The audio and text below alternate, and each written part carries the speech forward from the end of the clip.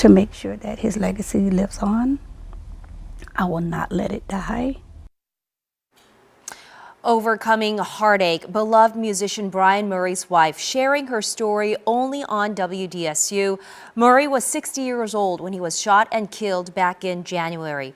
Well, this week, the man accused of killing him was indicted for the murder. Police say Edmund Ramey Sr. shot and killed Murray. Murray, the victim, is the grandfather of Ramey's one-year-old son. WDSU News reporter Shay O'Connor joins us live now with how Murray's legacy will live on. It's a story you'll see only on 6. Shay? That is right, Stella. Now, Renetta Murray says that she is seeking justice to the highest extent while also trying her best to keep her husband's memory alive and turning her pain into purpose. All around, everybody loses. There are no winners in this. Everybody loses. I lost my husband. His children lost their father. If you look at it on the flip side, Edmund's family lost him. Renetta Murray says it's still too hard to talk about the night her husband was killed.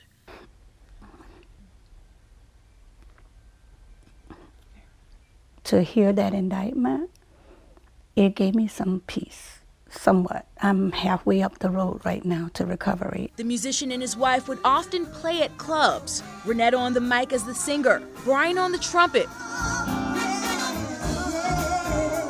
In his spare time between performing and working in the Jefferson Parish school system, Murray gave away free music instruments to at-risk teens throughout the city.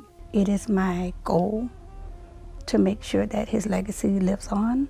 Renetta has now started the Brian E. Murray Senior Music Foundation in an effort to continue giving free instruments to teens who need them most. This foundation, the Brian E. Murray Senior Music Foundation, not only will focus on giving children instruments who can't afford instruments, but we will also provide scholarships starting next school year.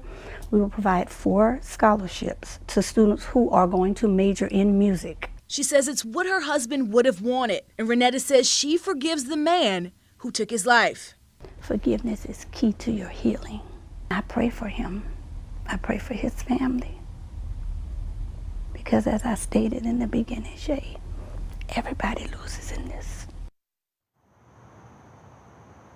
Now, DA Jason Williams tells me that Ramey will be arraigned on June 1st. At that time, a trial date will be set. And of course, WDSU will continue to keep you updated on this situation. Reporting live from New Orleans, Shay O'Connor, WDSU News.